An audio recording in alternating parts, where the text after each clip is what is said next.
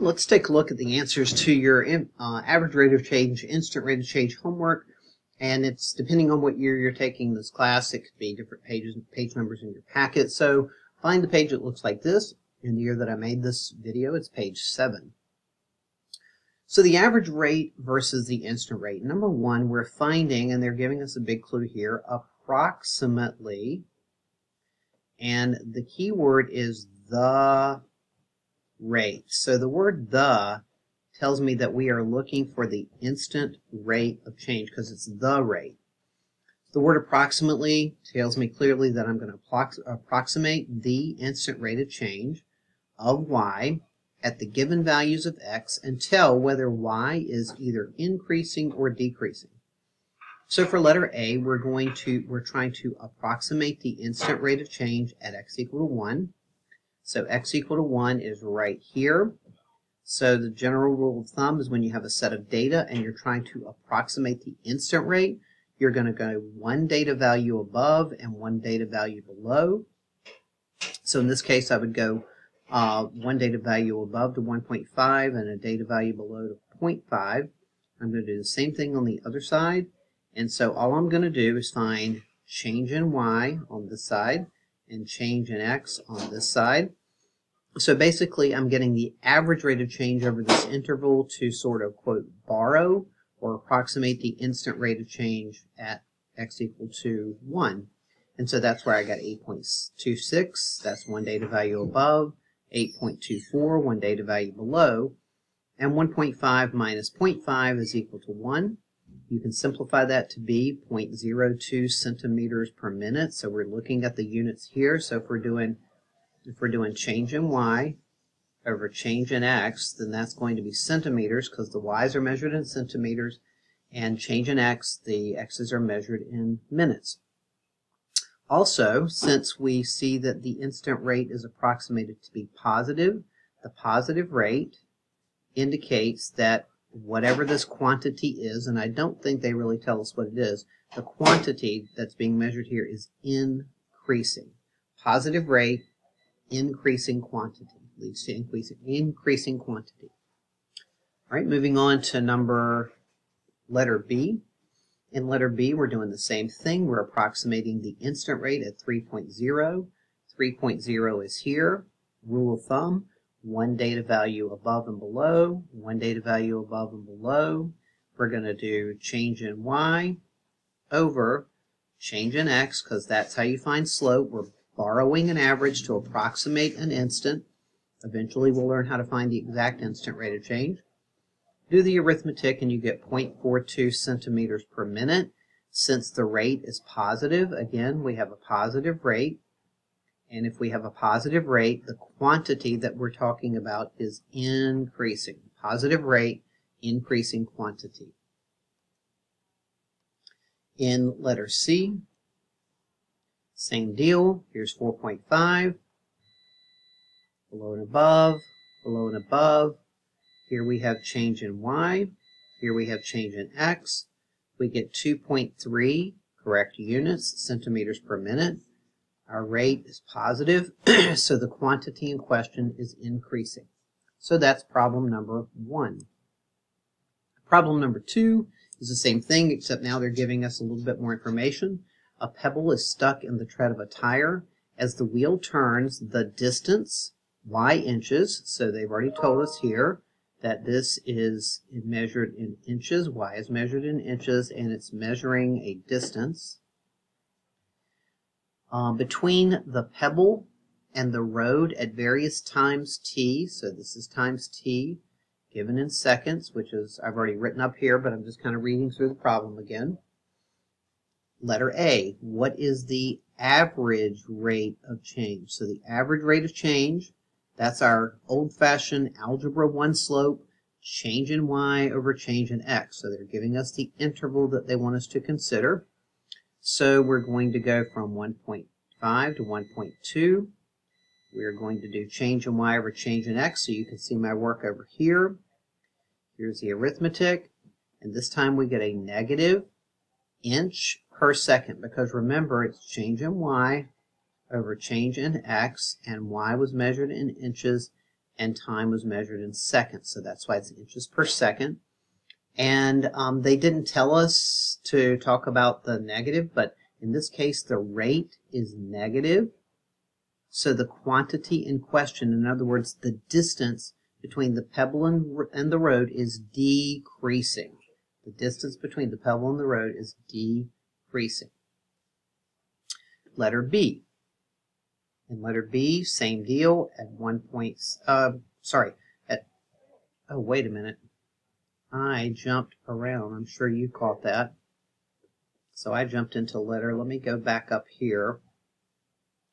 So this is letter A. So change in Y over change in X is here. And I'm glad I went back because notice I get a decimal in the numerator and a decimal in the denominator. So negative 0.29 over 0.3, technically 0. Now, it's generally, it's not wrong to leave a decimal in a fraction, but most math teachers would say that's bad form. So, so since both of these are hundredths, or 2 decimal places, I can multiply literally, multiply the numerator by 100, multiply the denominator by 100, and that simply moves the decimal point 2 places to the right to give me negative 29 over 30, and that's what I actually would rather you give me rather than the decimals within a fraction. So that's how that happened. Okay, now we can go on to letter B, and in letter B we want to know about how fast is Y changing at each time. So that keyword at tells me that we're doing instant rate of change. So we're starting with t equal to 1.4. And so I'm going to clear away some of these annotations here because they're starting to get in the way. So at t equal to 1.4, remember we're going to go one data value above and below, above and below. So this is just like part A. Do the arithmetic, which is right here.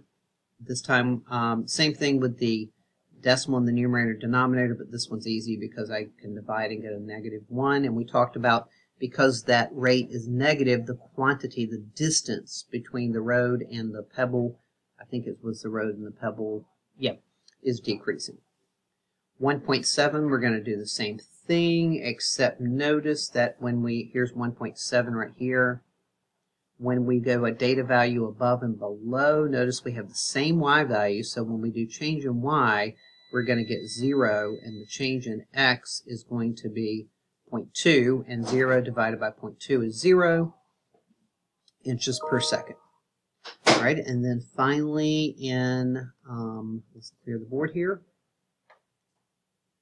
in part C, in the last one, 1.9, we're going to go a data value above and below, a data value above and below, change in Y over change in X. Be careful, it's easy to do change in X over change in Y, but it's got to be change in Y over change in X. And again, notice that I have the decimal in the numerator and denominator, multiply the numerator and denominator by 100, move the decimal point 2 places to the right, and that's how you do that. You did not have to do question or problem number 3. So let's go on to the next page. All right, on this page we're going to do, so notice in page 7 we did average and instant rate of change using a table of values, and for instant rate we do a data point above and a data point below. And number 8 is going to be a little harder for me to show you, but I will demonstrate how to do, because now we're doing average and instant rate of change using a graphic representation. So you have a graph right here, and it represents a population.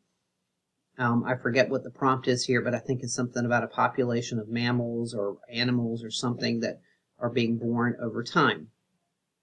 And so one thing you want to look at when you're looking at a graphic representation is what is the scale. That's really important. So in this case, my X coordinates are by tens, and these are days. I always like to get that on. And for I wouldn't necessarily write this down, but just for my own remembrance, the days are by tens, and then the population is over here. Population is the number of, I think they talk about mammals, yeah. The number of mammals And that is by, let's see, this is 50, 100.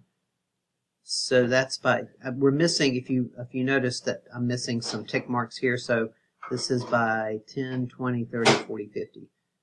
So this is also by tens, even though I'm missing some horizontal lines right in here. So your paper hopefully has those horizontal lines.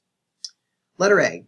We're looking for, remember the letter A for average is Algebra 1. We're looking for the average rate of change during the first 10 days. So that's easy. For the average rate of change, I'm going to go to time 0 right here, and then I'm going to go to time 10, which is right here.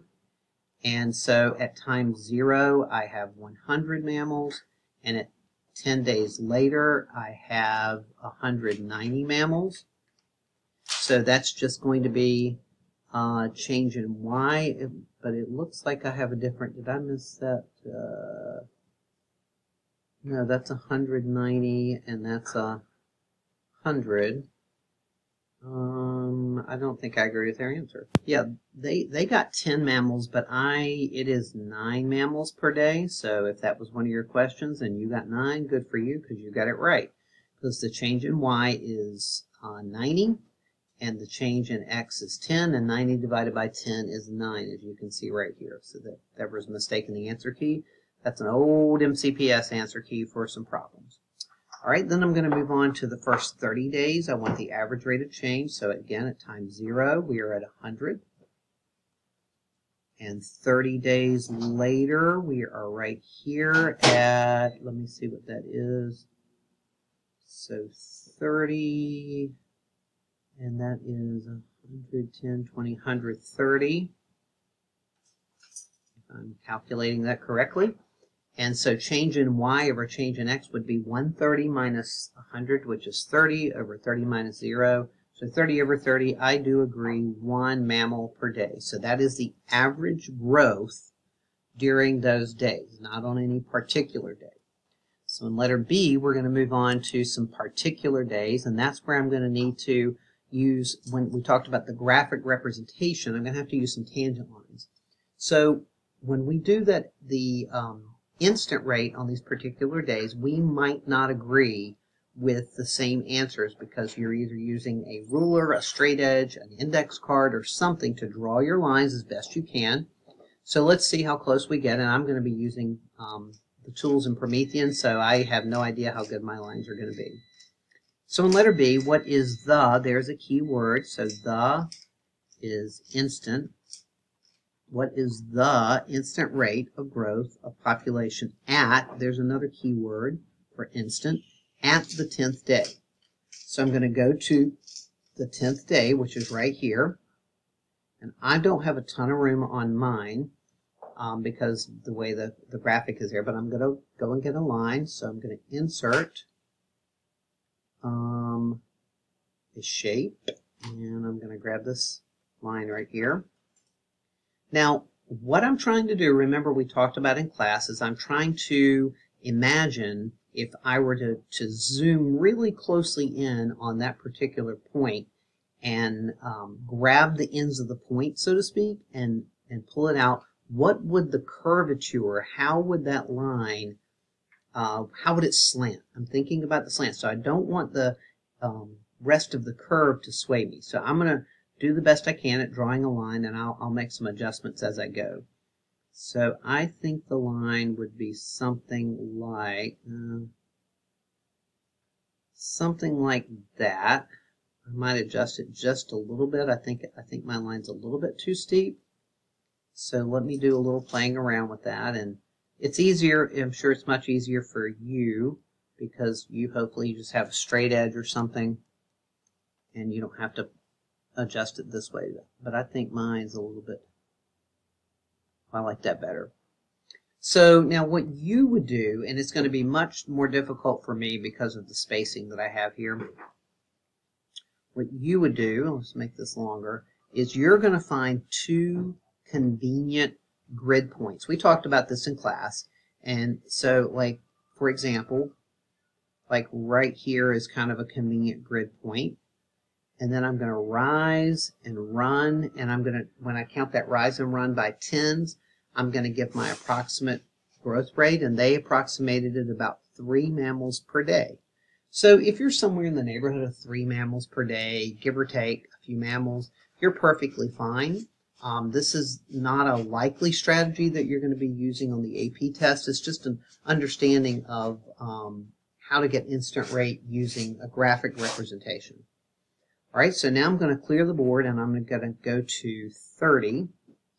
And at 30 days, I'm going to do the same thing. I'm going to insert a shape, and it's going to be a line. So 30, well, let me do this before I do that.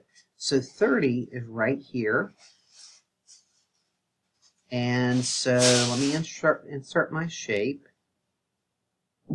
I think the line is going to be shaped or slanted about in the, remember, I'm just trying to touch at 30. I think that's pretty decent. I mean, who knows? We're just approximating. I'm not totally happy with that slant, so let me change it a little bit. Maybe a little bit. Oh, edit, undo. I thought I had that locked. So let me lock that. Sorry about that. All right, let's try that again. I hope I didn't lock my line. There we go. So I think I would slant that a little bit more in that, or maybe to there. And again, I'm going to try to find 2 convenient grid points. So I'm going to say that's pretty close right there to being a grid point. So I would rise and run, and I'm going to run to the left. So I agree we're going to have a negative value, and they're estimating about -4 mammals per day. So unfortunately, that means the mammals are dying. We're losing mammals at the 30th day on that particular day. All right, let's clear that. And in letter C, starting with t equal to 0, now pay really close attention to this one. When is the average rate of growth 0? Let's think about average rate of growth. So that what that really is saying is, when is the slope of a line equal to 0? And we know from Algebra 1 that for a line to have a slope of 0, we're really talking about a horizontal line. All right, so they want us to start at t equal to 0. And so let's go back up to the graph. Think horizontal line. And I'm going to go up here and I'm going to insert a line shape. And I'm going to start at t equal to 0, and I'm going to keep it horizontal. And so you can see, ignore the other line that I had there, you can see right here that at this time, that's went from 0 days to 40. They say between 38 and 39 days. The average rate of change is going to be 0 because this is a horizontal line. Horizontal line, and the slope is 0, which is the average rate of change. Okay, and then what is the significance? So on average, between somewhere around the 38th, 39th, 40th day, no birth, the number of births and deaths have balanced each other out. So you, on average. When is the instant rate of change? So instant rate of change, we want 0. So we're still looking for a horizontal line, but this time we don't want a horizontal. Last time we were looking for secant line. Now we're looking for a horizontal tangent line. So in other words, we want to touch one point at 0. Now the easiest place to find that is at the peak up at the top, because if we trace the horizontal line, so I'm going to insert a line, a shape, horizontal line. So right up here at the very top, we can see, I'll have to move that up just a little bit. So at that time, the line. So at t equal to whatever that is right there. So coming down, let me get a line somewhere in there. So that would be between 10 and 20 days. Let's see what they have. So they say around day 14, and then they go to day 100. Now day 100 is out here somewhere, but notice when we get to day, or right here, when we get to day 100, that curve is seems to be approaching a horizontal asymptote. So they're basically saying at day 0, the slope here, the instant rate of change, the slope of the tangent line is approaching, or is about 0. So that's their estimate on that. All right, let's move on to letter E. So this one's kind of interesting. In letter E, they want us to figure out when is, or over what period is the rate, not the population. Remember, the graph represents the population. They want to know over what period of time is the rate. So when we're talking about the rates, we're talking slopes of tangent lines. So we're talking about when the slopes of the tangent lines are increasing, the rate of, and when is the slope of the tangent lines decreasing. So let's come back over here to our, let's go back to our graph up at the top. I'm going to clear the, well, I'm actually going to leave that horizontal tangent line up there because that's going to be really helpful. So as we travel the curve, so even starting right here at 0, if you draw in the tangent line, the slope is positive because the curve is increasing. If we randomly pick another point, like right here, and we draw the tangent line, the slope is again positive. The slope here is again positive. But notice as we travel the curve, those slopes are getting less steep. So the slopes are decreasing. So in this region right here, in that purple and greenish region right in here, the slopes are positive, decreasing. Two things, the slopes are positive and the slopes are decreasing because, look, but they're going towards a slope of 0. So if you are positive and you're moving towards 0, then you are decreasing. Don't confuse the word positive with increase or negative with decrease. So the slopes are positive, but they are decreasing. The curve, on the other hand, itself is increasing.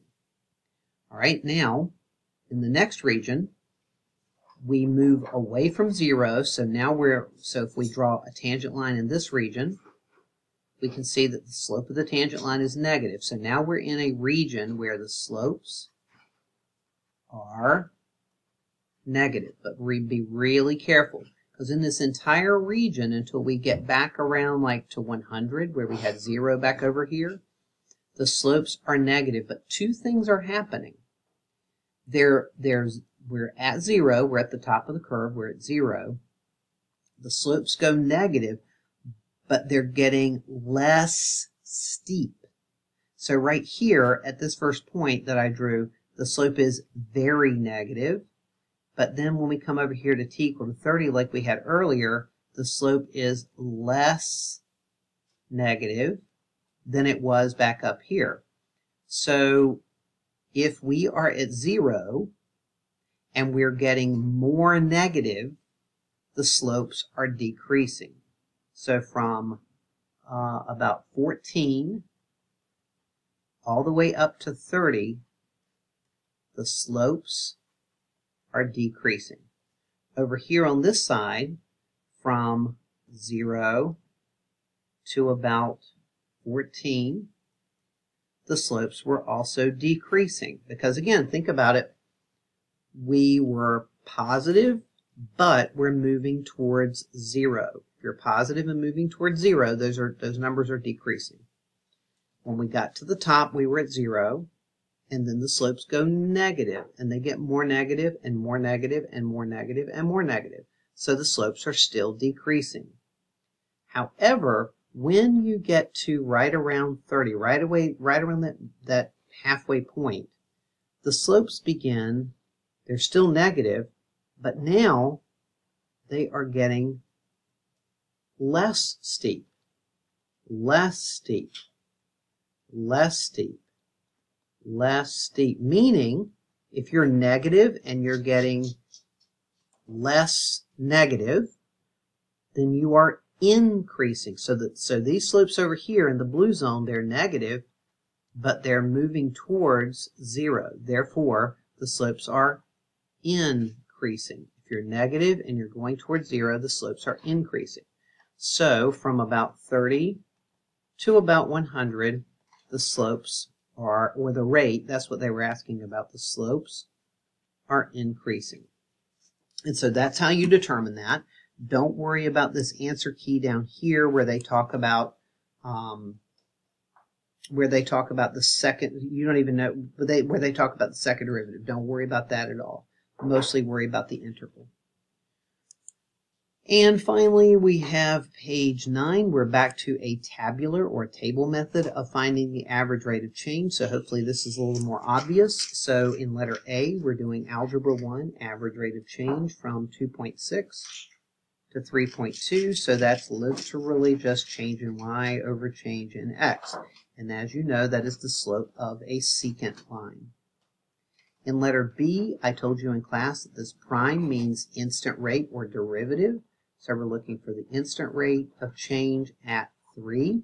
So our process is to go a data value above and a data value below, because 3 is right here. Change in y over change in x. So this is an approximation. We don't know for sure. It's an approximation of the slope of the tangent line. Letter C builds on what we just did. Now they don't just want the slope of the tangent line, they want an equation of the tangent line at the point 3, 2. So 3 is my x coordinate, 2 is my y coordinate, and I already found the slope of my tangent line right back here. So I have a point, and I have slope. So remember, I taught you the point slope form, or reminded you the point slope form of an equation. So when I write the equation of a line, I start by writing down on my paper the point slope format. Always begin there. The x coordinate that they gave me is the x number 1, so that's where the 3 goes, and that's where that came from here. The y number 1 is the y coordinate that they gave me, and that goes here. So we're not going to substitute anything for this x and the y. That's going to be the variable of my equation. The slope of my line comes from the work that I did. Let's go right here. The slope of my line I already calculated to be 1.2, so all I had to do was substitute. Now, technically, to clean that up, all you really have to do is add the 2 to the other side and make this into 1.2 times x minus 3 plus 2. That would be full credit answer. What I did here was went ahead and distributed the 1.2 to the x and the 3, so that's how I got 3.6. Then I added the 2, that's where I got the 1.6. So either form, this one, this is the slope-intercept form, or the point slope form. Lastly, they're telling me very clearly what they want me to do. They're saying, use the equation that you found to approximate some other values. So, the equation that I found is right here. If you use the slope-intercept form, if you use the point-slope form, it doesn't matter. So I'm literally going to substitute x 3.1 in place of x, 2.9 in place of x, and generate a y value, and that's where I got this, and that's where I got this. So, I hope this video helps you get through your homework.